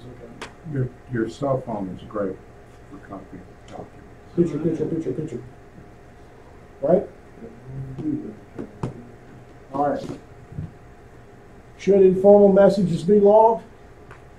Up to that control station. Suggestion is, I would log any request for any type of service. Fire truck, ambulance, police car, water, porta-john. I'd go ahead and log those. If it's a request, I'd log it. If it's, hey, have a nice day, I'm going home now, I don't need to log that. I do need to log that he's been relieved. Yes. But I don't need to be logging in that, okay, I'm going home now. Question here. All right, Senate, log all traffic. Harlan? Just a quick question, sorry. I don't mean to be sarcastic, but do we have to bring a photocopier to like a technical person that's has some traffic like that? I mean, how do we log that? We're handing it back to them, right? You're going to be handed a copy. Okay. Actually, you're not even going to have to worry about anything but what you do right there when you receive, because the only time at a net control station. All right, let's look at it a couple of ways real quick because we're running quite tight. If I'm running net control out of here and the EOC's downtown, all you're doing is managing the net. Okay? You're not necessarily going to be handling the messages. You don't necessarily need to copy them down. You do need to log that WA4NOT sent W1HRC a priority and it was this number. You need to log that as a net control station. Who sent the message, who received the message, what was the message number? But you don't necessarily have to log the message because it wasn't addressed to your station. You don't have to write the message down. But you do have to log what traffic was handled on the net. Does that make sense? Okay. As far as a fax machine, if you're at the USC, there's one there. What's going to happen if you're sitting at the net control station or at the radio station, depending on whether it's operating as net control or not, you're going to have 213s there. Message comes in, you're going to scribble it out, you're going to hand it over to whoever the control, the communications lead is. They're going to take and type that into the system and then just set that aside. Yes, WCLD. Yeah. And then what they'll do when the reply comes back on WebEOC, they're going to pull that back over, they're going to write the reply out onto it, they're going to hand it to you. That way you can retransmit back to the station their reply. Now we have a completed 213 here, we've got a completed one electronically. We're good to go. We use a lot of trainees for logging. Now here's something we're going to toss at you. You're at net control. You're downtown at the EOC. You're operating as net control. You're back in our little room, and they walk in with somebody who's got a nice green T-shirt on that says CERT across it. Not SERT, but which is the State Emergency Response Team, but CERT, Community Emergency Response Team. They go, hey, can you guys use this person? What's the answer? Yes. Hell yeah. Have a seat. Guess what they can do? They They can log. They can write. Show them what to do and let them log. Makes it simple. Now you've got your scribe. That takes one more thing off of you. So as part of your responsibilities, though, wouldn't you be held responsible for whatever they mess up with? If they didn't record something properly or whatever? Yeah, but it's pretty simple. Once you teach them what to log, okay, this is not rocket science, Ken. It's pretty simple stuff. Now, if you're Logging's talking, easy. if you're talking Date, about time, them, who, and what. if you're talking about them copying a message, Message you may story. want to take a look at what they wrote. Yeah. But just logging. Logging's one thing. I would never use a cert person to copy a message. And the reason is you need to copy it because you need to be able to go right back to that person who's transmitted it and go, repeat all after or repeat all before. You need to be able to immediately do that. And you don't have time to be sitting there going, I can't decipher your hand scratch. Okay, you got to be able to decipher your own. However, they can be over there going at the clock, 11:15 on this date. Message 123 came in from. They can track that. They can log that. That's pretty easy. Okay. All right, make sure they're legible because who has to read them? The next person that comes in. And those of us that will look at the event 3 weeks down the road and have to reconstruct this thing. It's right after action. And there's nothing worse than trying to hold a piece of paper up going, what the hell are they trying to say here? It's hard. Okay. Good idea. Get the final approval and signature from the sending agency if they originate the message. It's really tough if they walk in and say, I need 50 bedpans. Can you get that message out? You go, okay, sure. You write the message out, take it back and ask them to sign it. Make sure it's exactly the way they want it worded. Because sure as hell, they're going to walk back in. I didn't say bedpans. I said 50 cots. Okay.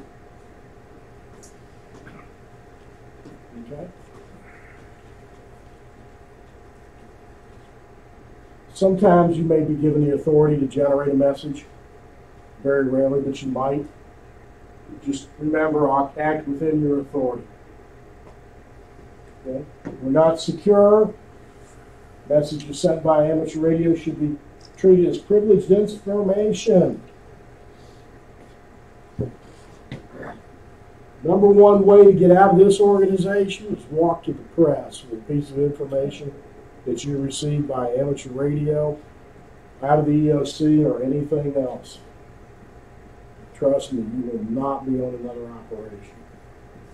What about your hand license altogether? Really hard to do anything with that because you haven't violated an FCC rule.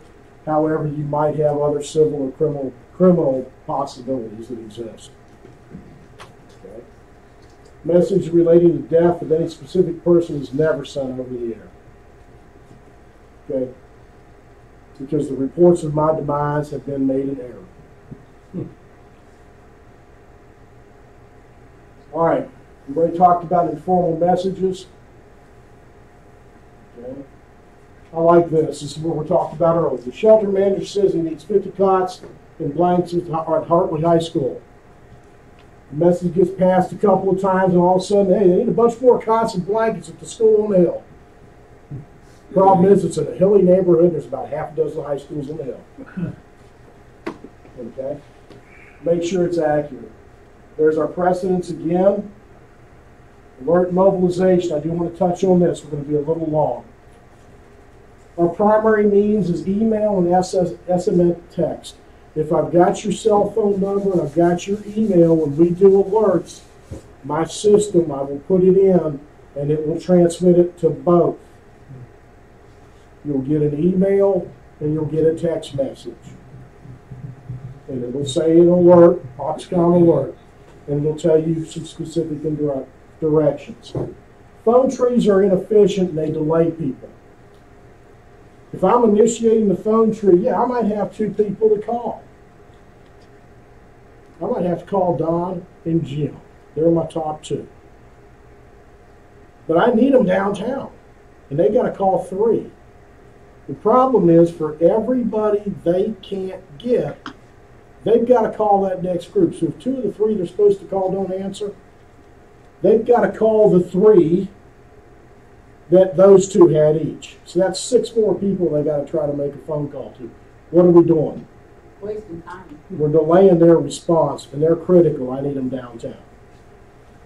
Secondary means is the repeater. There are 4 alert mode statuses on the repeater, on the 4-7 repeater. There's 4 ways you can determine where our alert is. If we're in alert, the CW tone, the courtesy tone, if you listen to the repeater, when you unkey, there's a tone, right? There's a beep. If we are in alert status, it will do a double dot, and the CW at the end will be I. We're in alert. Means check your deployment bags, kind of get ready. Potential we could have something happen. If we go into an actual standby mode, meaning EOC, Emergency Management, has told us to stand by for possible deployment. That means pretty much they're expecting something to happen and us to go. We're going to stand by. Repeater will be changed. The tone will be a dash. The CW will be T. Is that a dash or an underline? A dash. Okay. Hey, I just copied as it was sent to me. Thank you very much. Okay? Yeah, that's why I asked.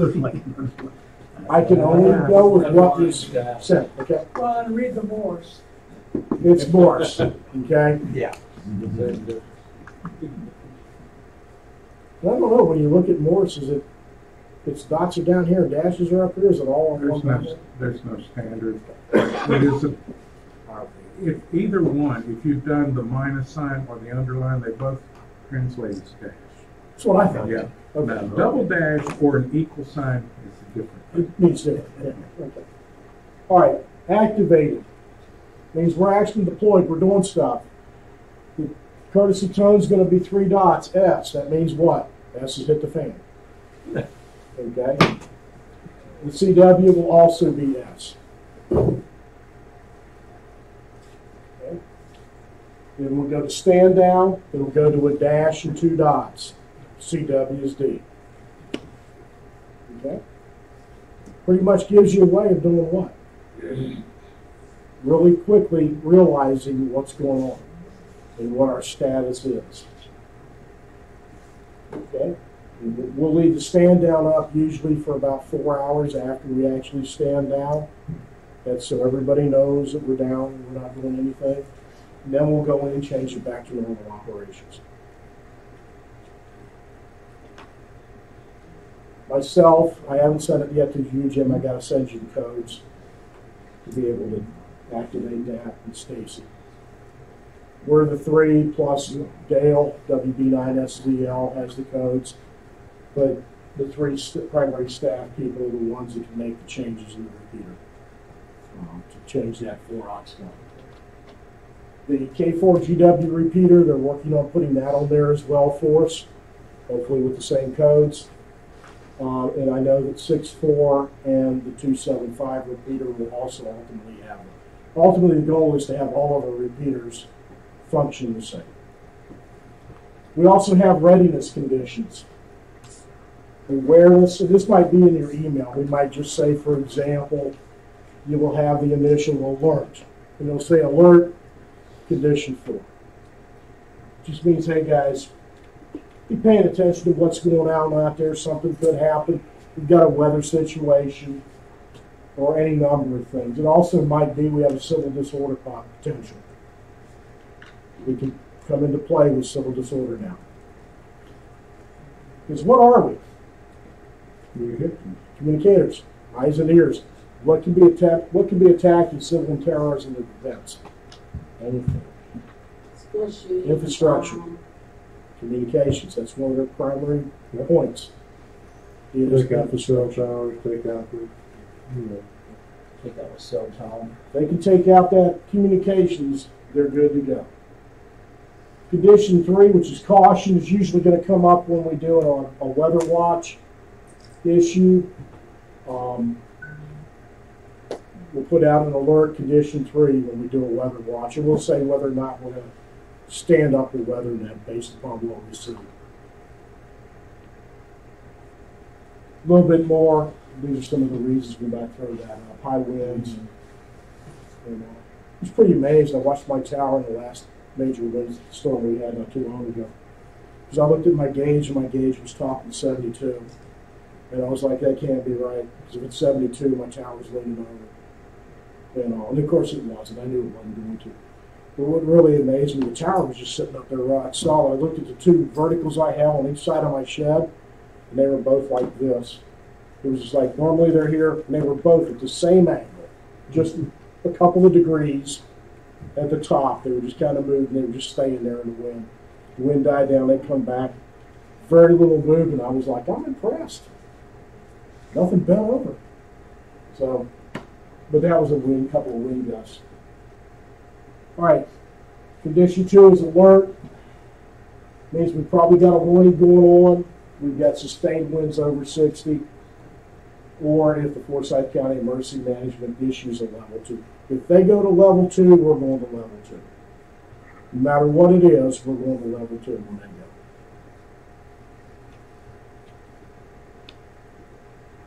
And condition 1, of course, means dangers happen.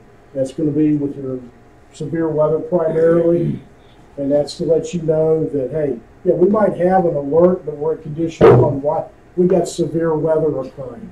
This is another way of telling you, in case you missed the same weather radar radio, you missed it on your cell phone when the beep went off, you missed it, the EAS message that came across. This is another way of telling you got severe weather. Do what, Jim? You guys are laughing back there.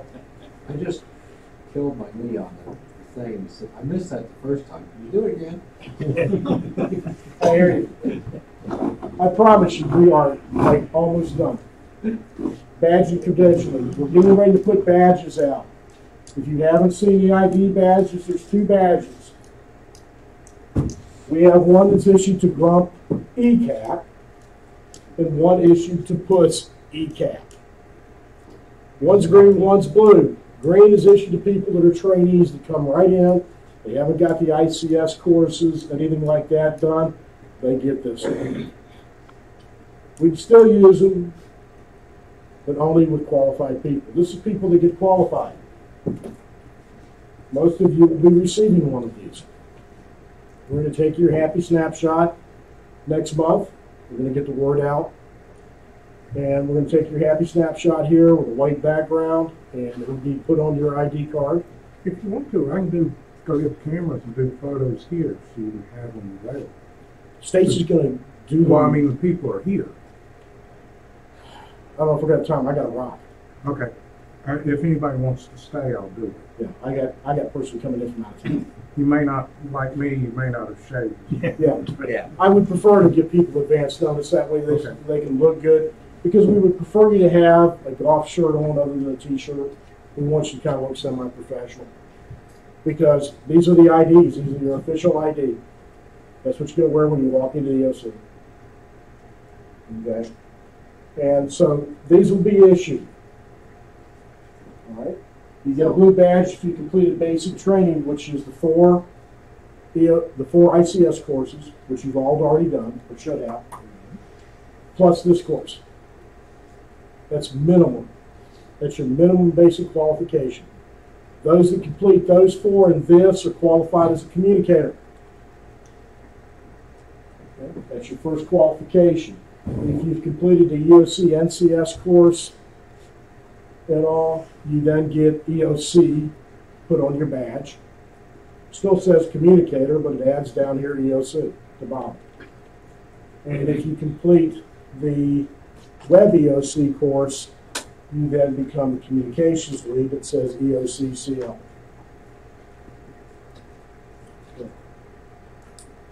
And of course, you have the ability to take the ARRL courses. If people want me to put their basic EMCom course on, I'm more than willing to do it. I am an instructor for it. It is a 2-day course, and it's more intense than this. And it's a whole lot more repetitions, unless I can pare it down. Are you going to teach it and when? I can teach it. If I've got enough interest in it, I will set one up and teach it. I am an instructor for ARRL. I was one of the first in the state to be certified. So I'm more than happy to do it. Or you can take it online for 9 weeks. No. Yeah, online it's scheduled as a 9-week course. Is recommended to take it over 9 weeks. We would learn 9 weeks in 2 days. I don't know, but trust me, I took it and it didn't take me 9 weeks. It took me about 4.5. And that really wasn't working that hard and diligently on it. Okay. The blue badges will give you, they'll either have EOC or blank, and it will ultimately give you access and the authority to go where you need to be. The green badges are radio operators, everybody else is a communicator or a comm lead. In your Go kits, this is what you carry. Remember you were asking about some forms? This is just some basic stuff you need to carry on credentialing. Carry a copy of your certificate, hard copies. Of the 100, 200, 700, and 800. If you have 300 and 400, carry those as well. Carry your EC 001 or the EMCom101. I will be sending out certificates.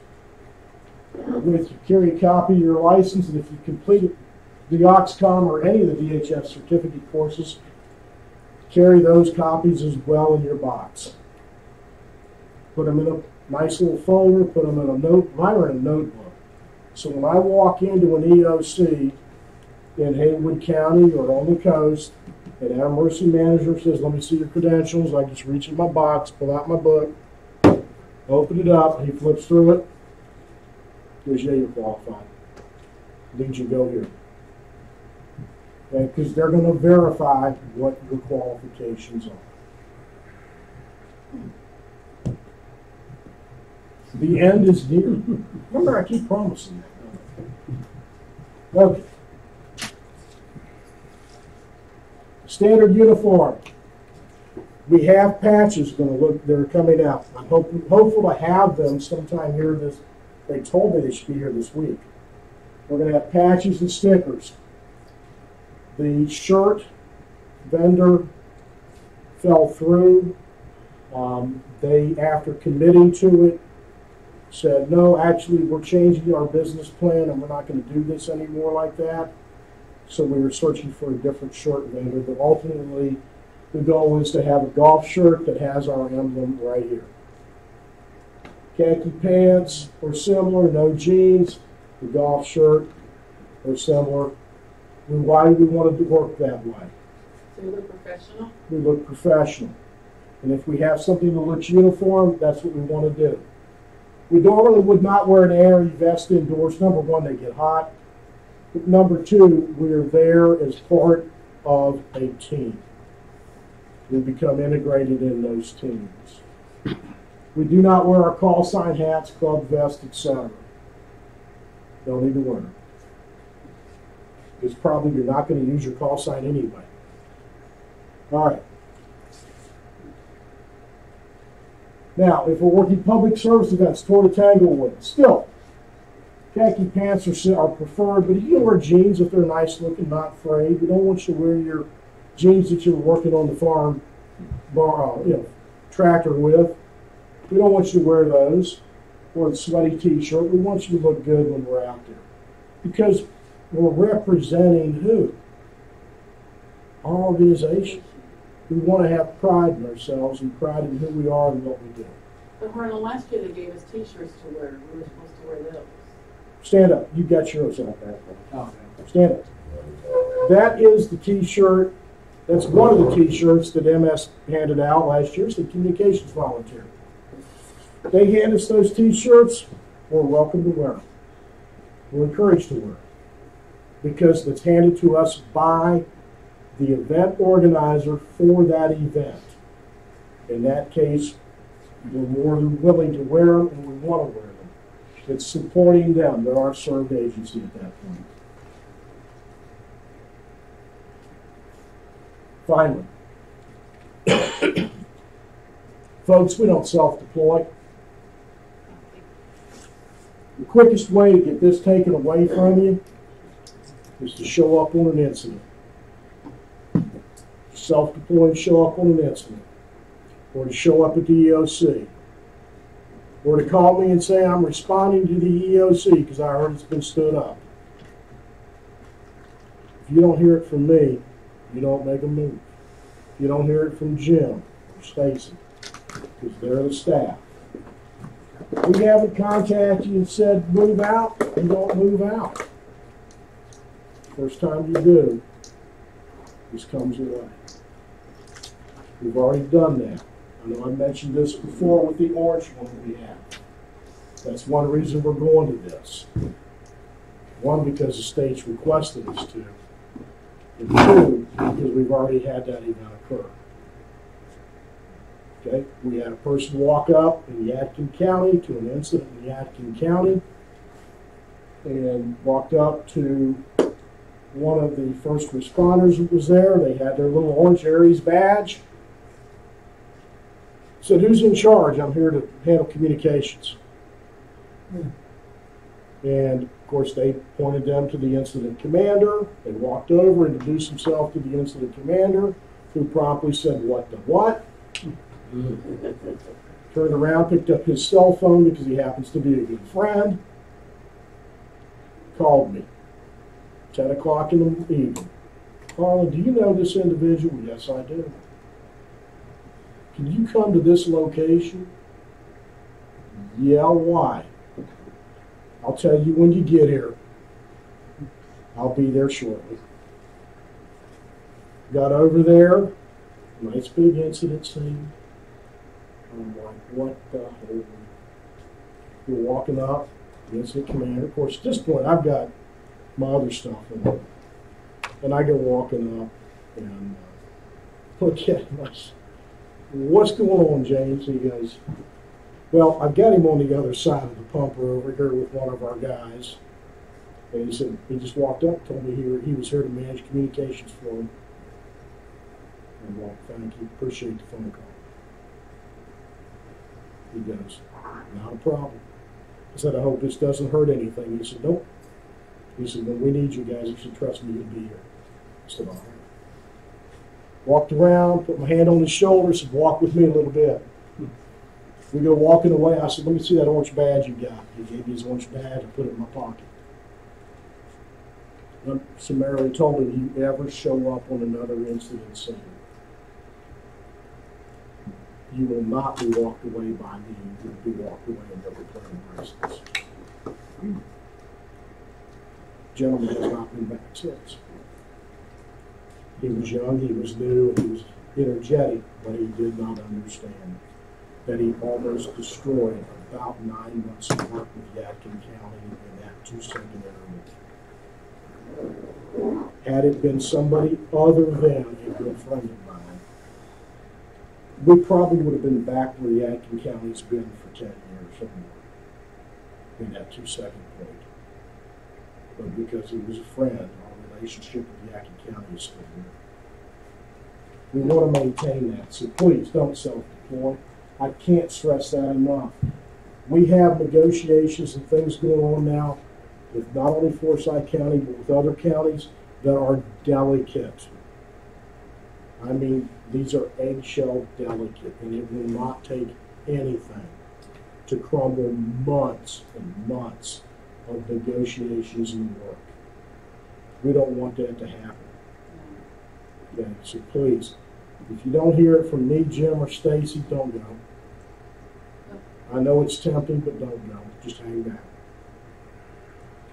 Trust me, you'll get times to play, and we will make that happen. Remember, we're not in charge. They can always refuse service. Okay? That's one reason we don't self-deploy, because if we don't self-deploy, they don't have the opportunity to do what? Refuse. To refuse service and get upset. Random questions. All right, weird questions. I have a weird question, not really weird question. I asked a couple people this at once, but I want your opinion. So you're at a station. After a tornado, then you get an alert that a tornado is on its, the second one's come in and it's coming straight to the station. Do you stay online or do you? Well, personally, I consider one of two options, and the first one is duck for cover. Okay. Second one might be put my head between my legs, but you know, I think the first one's probably the better one, duck for cover. Self-preservation. If you're in danger, move. Seek shelter. Your life is more important than any radio communication. If you got impending danger upon you, get out of danger. We tell that to first responders all the time. If you're in danger, get out of danger. Okay? I'm in the middle of the intersection directing traffic, and there's 2 tractor trailers coming at me. Neither one of them slow it down. Am I going to stand here? No. No, I'm going to get out of danger because these 2 are coming together. Okay? I'm going to get out of danger. They saw that bright green vest. They were aiming. I was going to mention this earlier, but there's another posting for the WebDOC. Next training is the 26th of June. They just posted it like this morning. I think that just got posted. Yeah, 1 to 4 p.m. in Kernersville on the 26th of June. That'll be at Station 42, probably. I think it is. It's actually, that's the new station. Yeah, there's a WebDOC training. Should be Station 42. That's usually where they're going to do any training in Kernersville. It'll be at 42. That's their new fire department headquarters and training facility. So that's a Wednesday, I believe. So it's Wednesday afternoon. It is a gorgeous, gorgeous training facility. Are we talking about the one on 66? Yes, the brand new one just opened up. Yeah, that is awesome. You know, we held a course. We actually got into it. They pushed a occupancy permit just for the training side of the station. They were still working on the administration and pumper side. but they got us into the training side, so we got a pretty good tour of the station before they even opened it up and put pumpers in there. And it looks nice and sweet. Kernersville put a ton of money in that station. Yeah. You paid for it? Trust me, it's money well spent. You're going to have some highly trained firefighters. So we use that a lot with the county to train on that side. We try to do training both sides of the county as we can. All right, any other questions?